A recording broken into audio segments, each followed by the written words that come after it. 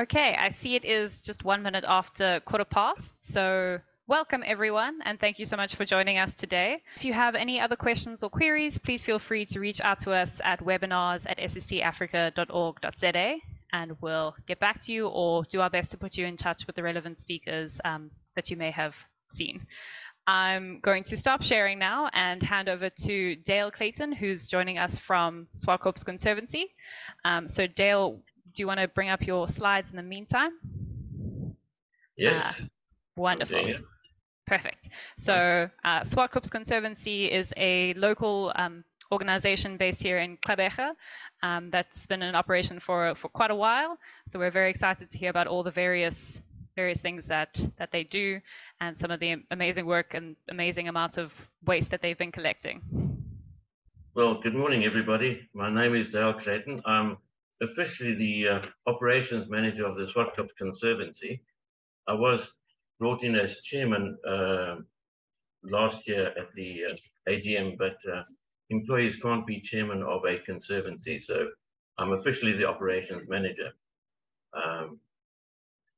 And a little bit of background about the Zwartkops Conservancy. Started in 1969 by a group of very cranky people in the Amsterdam Hook area, the old area of Amsterdam Hook, who protested against the erection of the Fishwater Flats waste treatment works where it's presently sited. They argued that it should be built down towards Hume Summer Strand Way, where there were a lot of Jewish people residing. And to cut a long story short, we lost the battle, and the waste treatment works were erected in where they are now, top end of Deal Party. So we've been operating since 1969, more as a watchdog, but we've found that in the last 30 years we had to become more hands-on and proactive. And as the plastic deluge hit us, we had to become very much more proactive, to the point that about 10, 12 years ago, we had to actually start picking up plastic out of the estuary because we were being swamped. It was coming out the river onto the Blue Water Bay beach. I can vouch for that. I used to pick it up on the beach as well. So we changed tactics. And for the last 10, 12 years, and I've been running it for the last 6 or 7, we pick up plastic at source or as high up as we can in the stormwater canal along the estuary banks to stop it getting into the mainstream and actually going out to sea and polluting the river. There's a lot of other things that the Zwartkops Conservancy does, apart from collecting plastic. 30 years ago, Jenny Rump and Dr. Paul Martin started an education program amongst the local township schools mainly to try and improve knowledge about plastics. And it's working. There's little green patches here and there, but it's really an uphill battle. To understand why people discard plastic and throw plastic is beyond the scope of this discussion now. But it's a challenge that we're not giving up on. In fact, my co-worker partner Jenny Rump is having a lesson on the banks right now with their school. We normally have 70 pupils. We bus them in, take them onto the estuary. They learn about the birds and the bees and the fish and everything else and the crabs. In wintertime, we go into the Addo Nature Reserve or the Zwartkops Nature Reserve, and you learn about the trees and animals.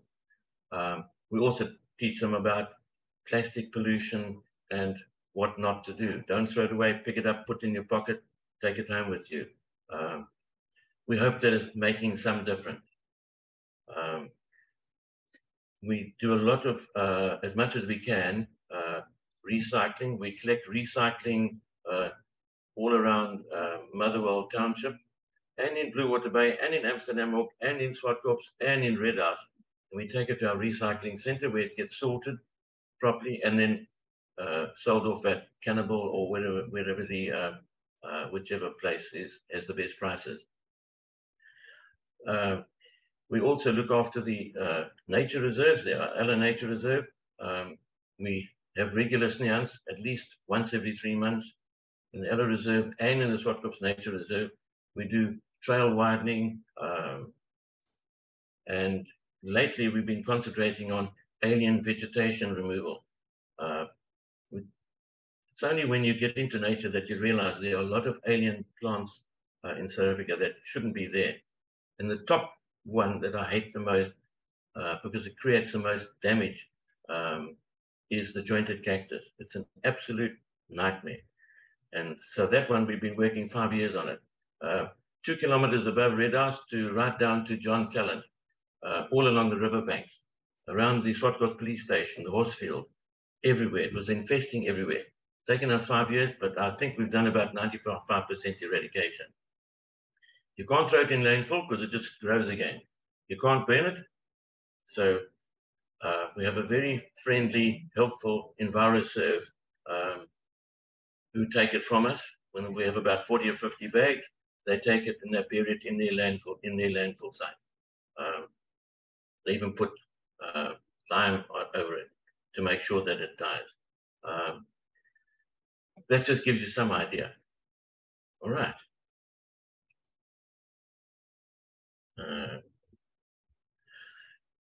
Getting into some lighter vein here. This is a photograph of some of our litter team.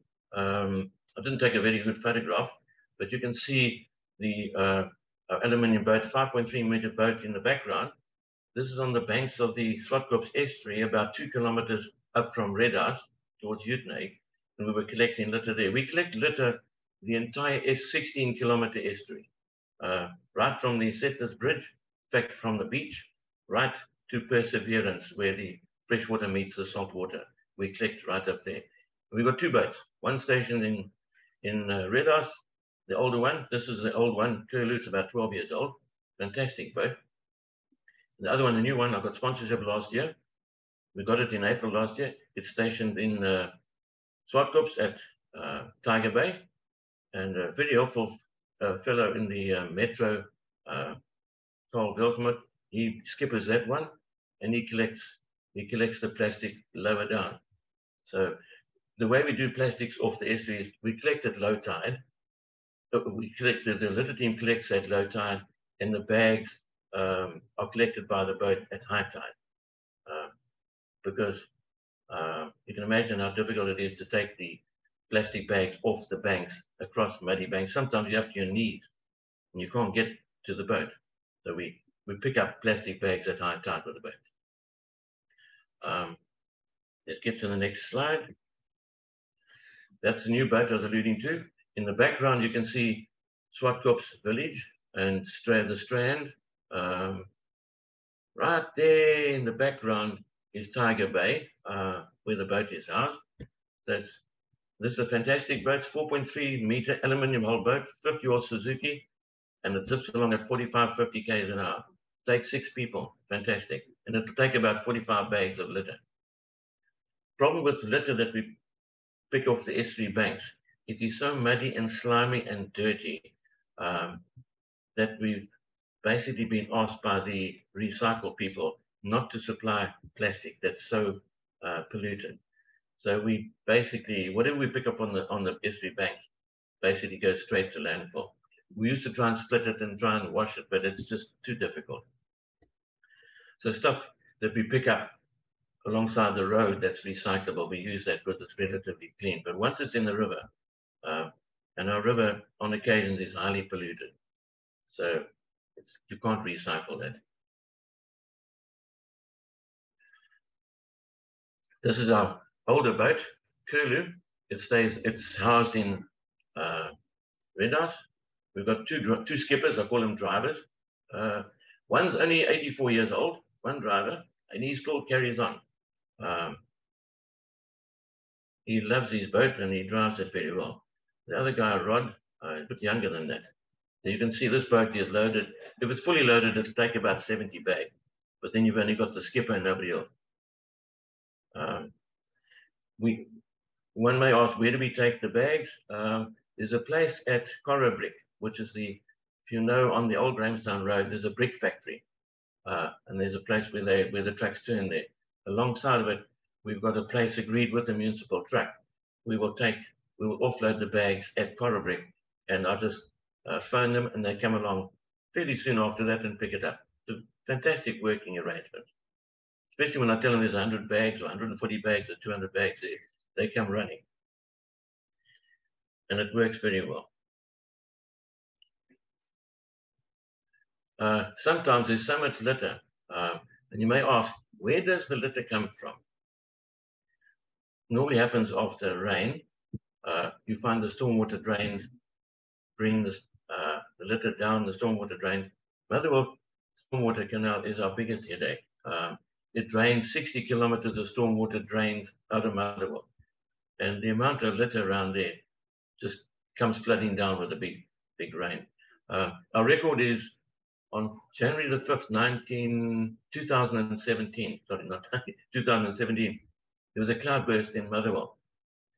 And we spent 2 weeks collecting 970 bags of litter within a kilometer of the exit point of the Motherwell Canal. I thought I could walk across the river, actually.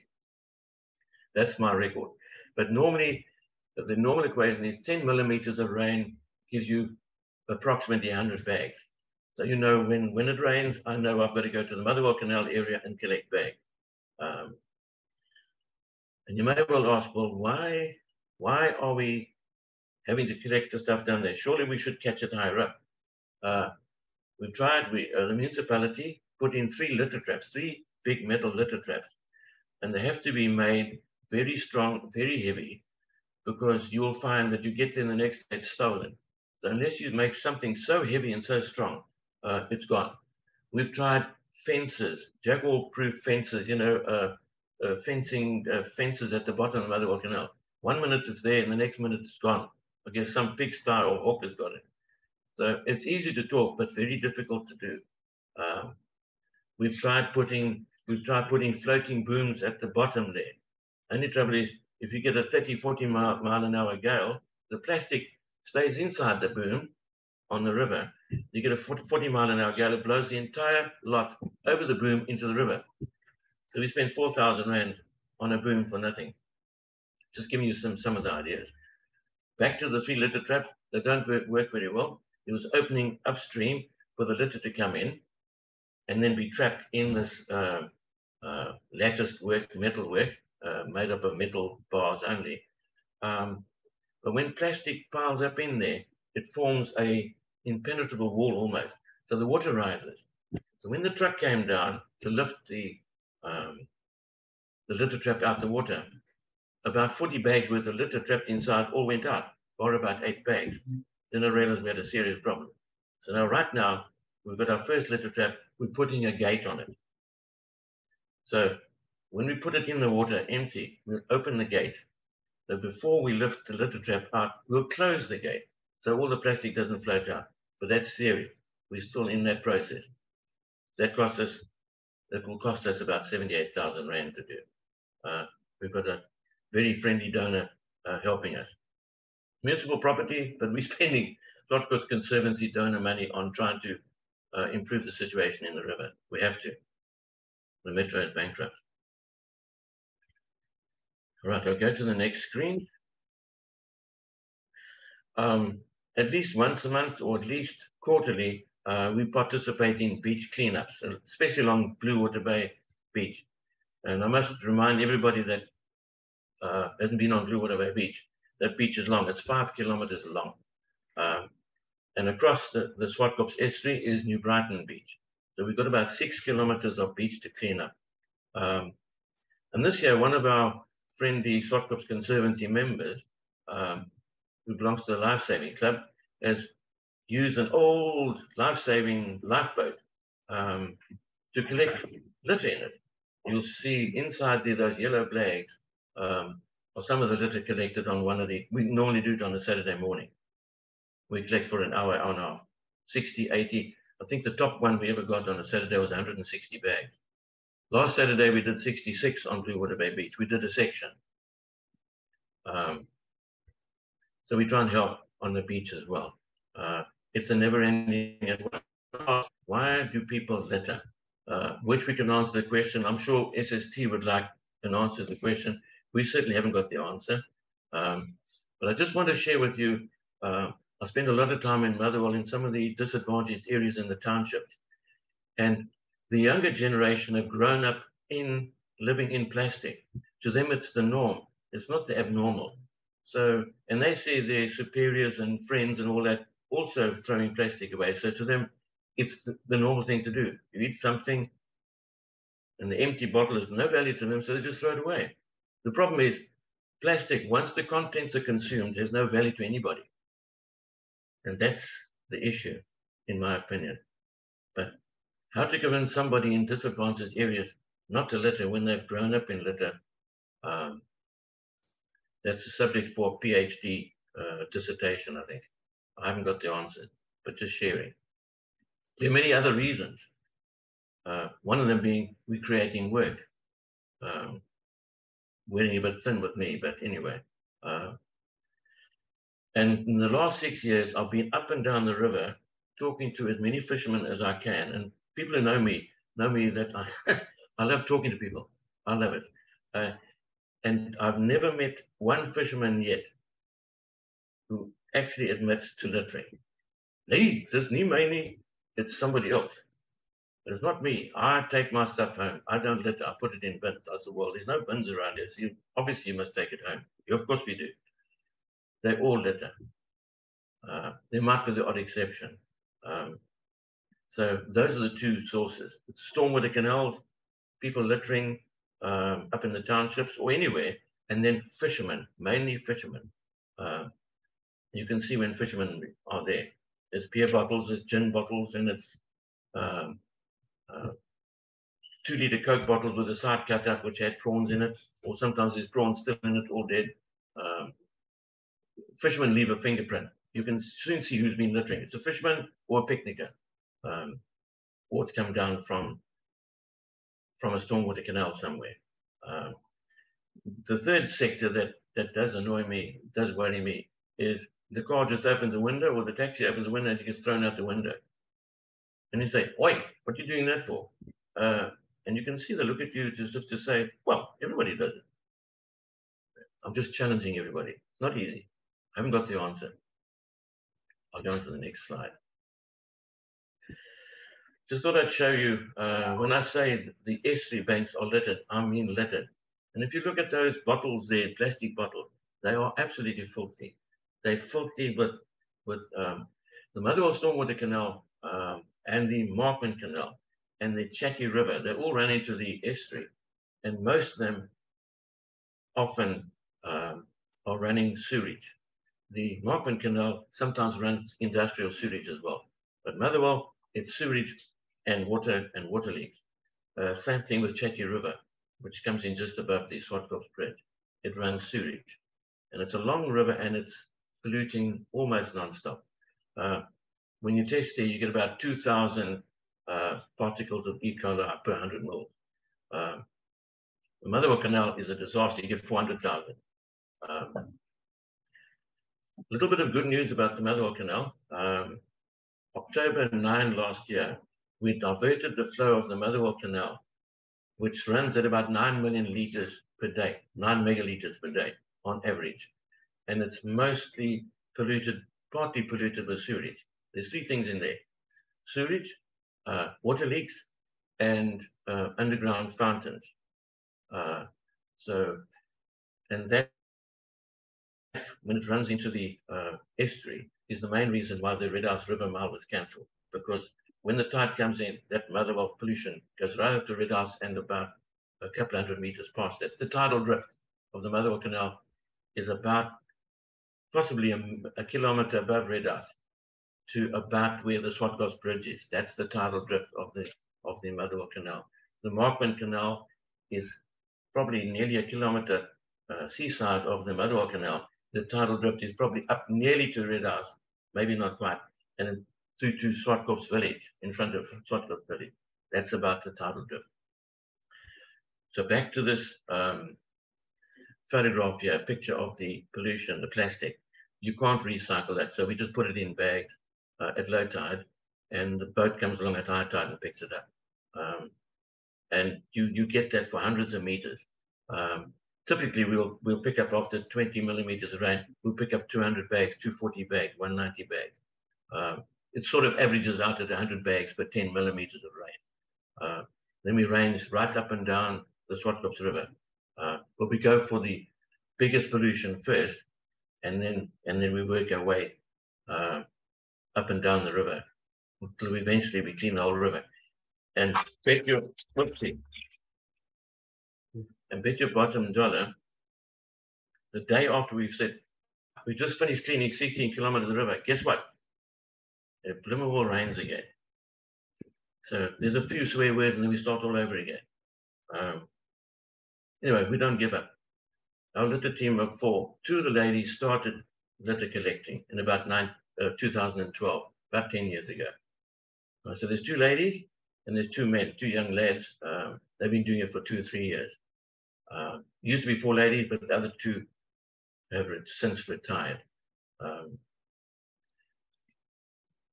And then we need our boats, but sometimes on the western banks of the Zwartkops Estuary, you can't get there except by boat. So we come to the east bank, we get collected by boat there and taken across. And then 4 hours later, picked up and the bags and deposited at Corabri. So that's our central rendezvous point. If we're higher up at Red House, then Bennett Street in Red House is our rendezvous point there.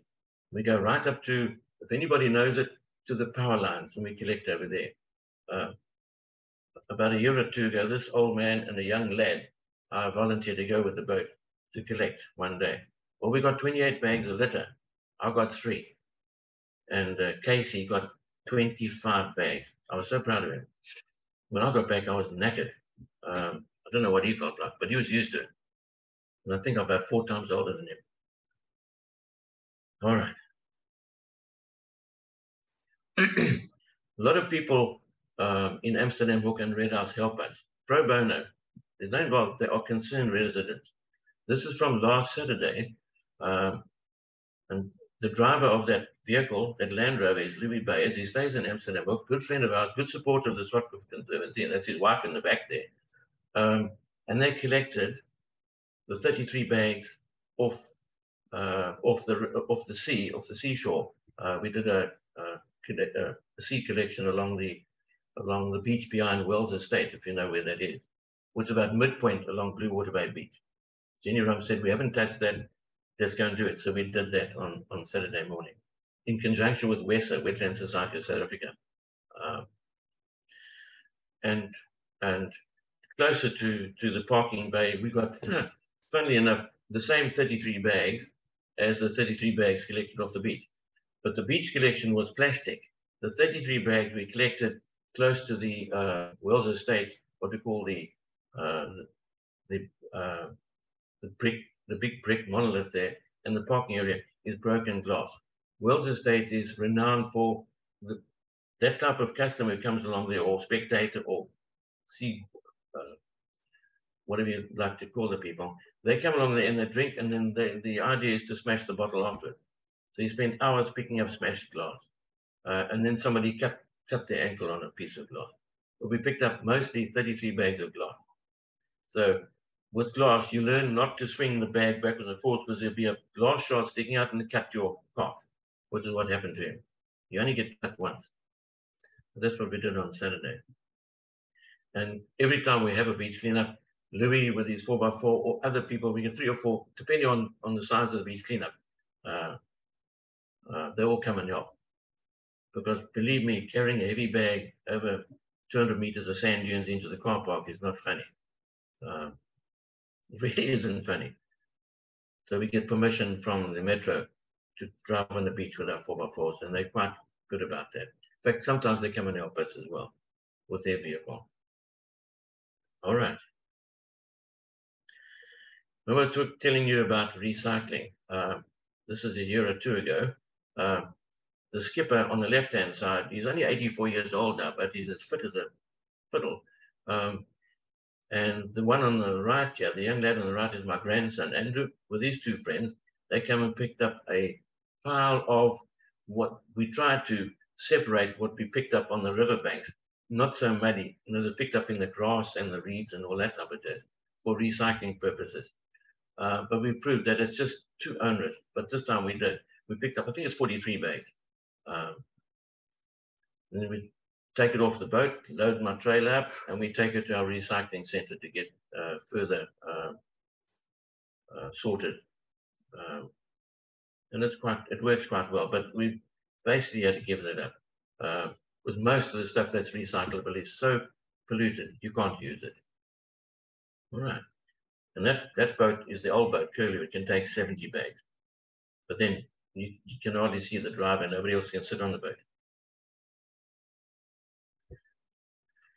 Remember I was telling you about Corribrick? This is a central point, like halfway up the estuary. It's about 8 kilometers up from the sea mouth and from the top of the river. And we tend to bring all our bags and offload them here. And the metro comes and collects it. So this is us offloading. That's my caddy over there, and that's our 2.4 meter light duty trailer. It holds about 50 bags. And if you drive too fast, the bag blows off. So you've got to tie it down with a net. We offload there. I phone Nono at the Motherwell cleansing department, and she sends a truck down to collect it. There's normally a truck collecting somewhere, so he just redirects them. Yeah, works very well. One of our few successes. I think there was 141 people in this. This is another photograph of a beach cleanup before we started, I think. Over there you can see Auntie Jenny, my fellow worker. She's talking. That's her husband Arthur behind there. I think there was 140 people. We might have got 160 bags this time, but we spread out left and right, and we collect. Feel quite satisfied. It gets a bit disheartening. You go back a week later and you wonder, did you do anything? We don't understand why fishermen litter. They say they don't. And why people buy at the fast food takeaways up here, go onto the beach and polystyrene all over the place, wine bottles, bread packets, cool drink bottles, you name it. You can't stop. You must just carry on. Right.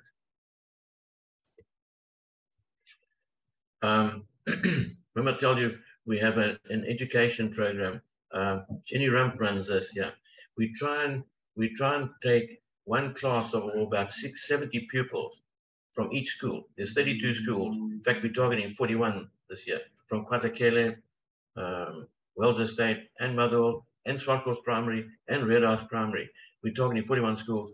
Once a week on a Wednesday, we take one school to educate them on the estuary and at the Markman Canal about pollution. But part of that spin-off is Patricia, our lead teacher, and that's her son there. She's got a group of those kids that show much enthusiasm about protecting the environment. So she's got an Enviro Club, and every Saturday, almost every Saturday, if the weather permits, they go and do something to do with the environment. Whether they're planting speckworm, this last Saturday, they collected something like 160 bags, but I think there's more than 50 of them. But the school children, it's not just from one school. There's 3 or 4 from this school. It's those ones that show the most interest. She's got their phone numbers, and Patricia does it. So there are little green shoots spreading out all around in the township. This is my favorite. This is our youngest litter picker. She's my favorite. Very nice young lady. So this is, you can't see it, but this bridge here spans the Motherwell Canal, which goes from the eastern boundary of Motherwell down past the EnviroServe. That's the EnviroServe mountain there, and the Zwartkops River is down the escarpment. That Motherwell stormwater canal is about 4.7 kilometers long, cement lined. So what happens up 4.7 kilometers up top there, with the rains there, you guarantee an hour later, the water and the plastic and whatever pollution there is in the river. Badly designed, everybody admits it now. But this Motherwell stormwater canal was built in the late 70s, early 80s. And it's never stopped running water since it was constructed. Combination of fountain water and water leaks. And lately, the water leaks have increased to the point where we run between 9 and 12 million liters per day. As I said before, we've blanked off that, we've diverted the Motherwell Canal flow, instead of going into the river. We've diverted it through a reed bed, then dug a 297 meter channel, 2 meters wide and 1 meter deep, into a disused salt pan, 70-hectare salt pan. So all the Motherwell Canal polluted water is running in there. So the estuary is that much cleaner. But now it leaves us with other two headaches, the Markman Canal and Chatty River. So we're still working on that. What we do want to do is we want to talk to the residents along the Motherwell Canal. And we want to ask them to help us rather recycle and take the stuff, the refuse that they often throw on the banks of the Motherwell Canal. I've seen an old lady running along there with a wheelie bin and actually wheel it and throw it in the Motherwell Canal. So I said to her, Mama, when's I doing? Sorry, I can speak because I'm bilingual. I said, why do you do that? So she said, if we leave our wheelie bins out overnight to be collected by the metro, there's no guarantee that the wheelie bin will still be there in the morning. In any case, my house is only 20 meters from the Motherwell Canal, and I've got 100 meters to push the wheelie bin. What do you think? I said, Mama, I agree with you entirely. What was I supposed to say? So those are all the logistical reasons. So there's a lot of that. The houses alongside the Motherwell Canal, there's a 20-meter gap of open grass. So if for some reason the metro doesn't collect rubbish, the bin's full. They empty it out on the banks of the Motherwell Canal. And it's hard to argue that. Dale, I see yes. we are running out of time slightly. Do you want to move ahead to the tables that you have? I will do. With some of the stats. I don't usually talk so much. I don't know why. Now, why is it not moving along? It's just a shot up in Uitenhage. You think the PE or Quebec has got pollution? Uitenhage is just, or Karecha is just as bad, even worse. I've kept stats since 2017. I've kept stats of all the litter that we picked up. In 6 years, since 2017, we picked up 64,000 bags. 64,000, yeah. 63,756 at the end of January 2023. Just want to take you through a couple of interesting things.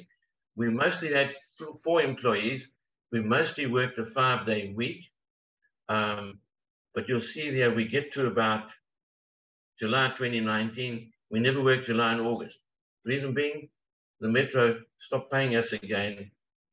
They stopped in 2015. SPAR kindly sponsored us from 2016 onwards, from mid-2016. We didn't collect for 6 months. And then I started stats in 2017. They sponsored us to a certain extent, and the metro paid the balance, and then ran out of funds. So we couldn't work for those 2 months.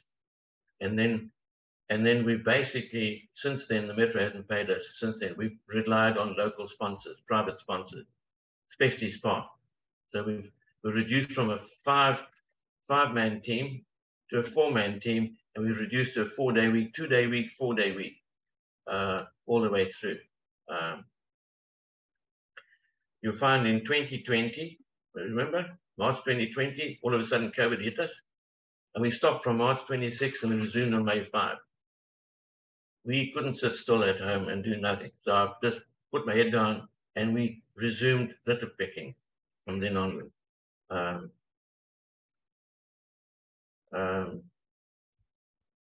there's various other comments. We've often stopped and done recycling. We've done, if you look at my pointer here, squatter removal in 2022. The 2 months prior to that, we spent 6 days removing aliens. This is agaves, then squatter removals, and another 2 days. Okay. Sorry, I thought I switched my phone off. Anyway, all right. Thanks, Dale. I see we do have a question that's come through so far, but thank you, Dale, for sharing that with us. I know you guys do a wide range of work, from the water testing to the collecting and and establishing the reed beds with the motherwell canals. Right. So there have been one or two comments that have come through in the chat box that say it's sad but interesting to hear the similar challenges being faced in both the Zwartkops Estuary and in the rivers in Durban. And then a comment saying, well done Dale and the Zwartkops Conservancy for the amazing work. It must be so physically and emotionally draining. And they hope that it improves. We do have a question that's come through in the Q&A box that says, in some countries, municipalities have been sued for not providing a clean and healthy environment. Would something similar work in Clayton and South Africa in general? I don't know if you want to comment on that. We have a legal case lodged with the Metro right now. Not only it's about pollution in general, mainly targeting sewage, but it's pollution in general. We've got so concerned about the lack of service delivery that we've actually lodged a legal case against the Metro. It's in process. We hope we will have a response and some action. Okay, that's very interesting to know that that is in the works. I wonder, Dale, could you comment at all about any fluctuations in the amount of waste that you've been collecting? I know you said that it averages about 60 bags a day, which is a very large amount. But in terms of any various upstream interventions that have been launched, has anything had an impact on that? Yeah, I've noticed that we used to collect at about 60 bags a day. We average around about 45 now. So we think, and I'm reassuring SPA as well, is our education, is our collecting, is my talking, is it having some sort of impact? We think it has, but it's not enough. You have to keep on going. So it's a long process. There's no magic bullet to stop plastic pollution tomorrow. It's a long process, and different prongs, different attacks are required. Yes, it's gone down from 60 bags a day in our Zwartkops area, estuary area, down to about 45 bags a day. Not for lack of trying. It has come down, but we would love to get it down to 30 bags a day, 20 bags a day. Yes, I hear what you're saying. That's 45 bags a day is still quite a bit, but that is a remarkable improvement. I see there's another question here saying, have you managed to look at which producers' products are the most common when collecting waste? I don't know if you do any audits or any data collection with the bags. It's that favorite beverage in the 2-liter bottle. Dear, poor old Coke. And then the fast foods, right? Drives us mad. The fast foods, the polystyrene, those things there. I wish we could ban that single use. That single use stuff should be banned. Especially that styrofoam, polystyrene, all that stuff. The other one that drives me mad is, guess what? Kimbies, babies' nappies. Have you ever picked up sodden babies' nappies out of the estuary that have been washed down? It is not very nice. It is most disgusting. And I'm sure that obviously contributes to contaminating the recycling and reducing the possibilities there. There's just too much sewage coming down. You can't use that plastic. It's too dirty. And we go through liters and liters of sanitizer. You have no idea. We spray each other. You have to wash and spray and use gloves and gumboots and all the protective measures that you can. So far, we seem to have escaped major diseases. That's wonderful. I'm glad to hear that everyone has made it through unscathed for the time being. There's been a comment saying it seems to be this similar kinds of waste that are found in Durban as well, and definitely valuable information for extended producer responsibility. Then there was another comment saying, thank you for all the work you do, Dale. And another question. Just to echo those sentiments, I think it sounds like you're keeping an astronomical amount of waste out of preventing it from entering the rivers. Preventing it from entering the seas and washing up along the way and everything. So those 60 bags that you've been collecting for 6 years make a huge difference. And then there's a similar question saying what kinds of plastic are most common, which you partly answered. And then the second part of the question is referring to what are the most interesting and strange things that you've found? Strange things, interesting things. We bury a lot of dead dogs.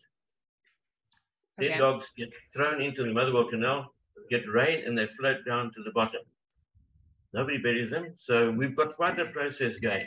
We've got forks and spades and picks, And when that happens, we drag the poor dog's carcass up above the high water mark, dig a big hole, and we bury it there. So we've done about probably half a dozen in the last 2 years. I just can't handle poor dogs lying there, and they're polluting the river. So we drag them out the river and bury them. I see. That definitely seems. Go on. The other strange things we get, the river is polluted, and I tell the poor people, but there's people that pray in the river, you know, to the gods and the spirits and things like that. I said, people, this river is polluted. They say, never mind, our ancestors did this, and they will go in the river as well. They still seem to be alive. I don't know how, but they go into thoroughly polluted estuary to pray to. They wash and do all sorts of things, and I just cringe when it happens. We try our best to educate them, but they don't want to listen. I see. And Dale, can you comment at all? Obviously, the river is used for multiple different purposes, but just in terms of scale, for those who won't have seen it or who aren't local, is the Zwartkops Estuary the largest body of water outputting water into within Gqeberha and the surroundings? Yeah. Is that the largest body of water going into the ocean? It is the largest body of water. What I've noticed since 2015, the drought in this area, it means that the 3 sewage works upstream, near Utne, Karecha, Dispatch, Kwanabusle, those 3 sewage works, they probably contribute 80% to the liquid that comes down the river and enters the estuary. And those 3 sewage works are not exactly, and you can speak to the university, they say the water treated is not satisfactory, it's below par. So we're having polluted water being put into the river. So it's resulted in an absolute escalation of the water hyacinth. When you see water hyacinth, you must know there's a lot of nutrients there. Pollution, it's poo. And when it proliferates, you must know there's a lot of food in the river. So from Utneg right down to Perseverance, where it enters the saltwater estuary, it's almost totally choked with water hyacinth. Now, when we test the outlet of the sewage works in Utneg, which is called the Kelvin Jones sewage work, you get a 400,000 pieces of poo per 100 mil. When you test at the causeway where it runs into the saltwater estuary, you get 250. That water hyacinth is doing a fantastic job, what I term chewing the poo. It eats up almost all the nutrients. The only problem happens when you get a cloudburst in Utneg, 50 mils in half an hour. Then you get a torrent of water, and the poor old hyacinth has got no chance. So it pushes some of the hyacinths into the saltwater estuary where it died, but it pushes the untreated sewage into the top end of the estuary. Then you get a huge harmful algal bloom, adding to whatever Markman Canal and Chatty River is pumping into the middle. When that happens, the entire river goes into an algal bloom. And then all the fish come to the top, and the fishies, the pelicans, and whatever, the seagull, have a great time feeding on all the fish coming to the surface, including little souls. There's no idea, hundreds and thousands of them. I see. It's quite the knock-on effect. Yep. Yeah, so I see that we are slightly over time, but if anyone does have any further questions after today's session or perhaps watching the recording, you're welcome to email those through to webinars@scafrica.org.za, and we'll happily pass those along to Dale. For now, to close off, thank you so much everyone for joining us, and thank you Dale for taking the time to present for us today. Pleasure. I know you and Jenny and the whole team are incredibly busy with the various projects that you're involved with. So we really appreciate you taking the time to share some of the amazing and tireless work that you've been doing over the last years and decades. So thank you, Dale. Thank you, Dara. We enjoy it. We never give up. Okay, I'm glad, and it definitely sounds like the trends are going in the right direction, at least. Even if 45 bags is still a long way to go, at least it's a step in the right direction. Okay, thank you everyone. We will have another webinar next week with with 2 speakers joining us from Green Corridors in Durban, speaking on waste material collection and the beneficiation program. So please join us for that. And in the meantime, thank you so much everyone, and we hope you have a wonderful rest of your Wednesday. Bye-bye. Bye now.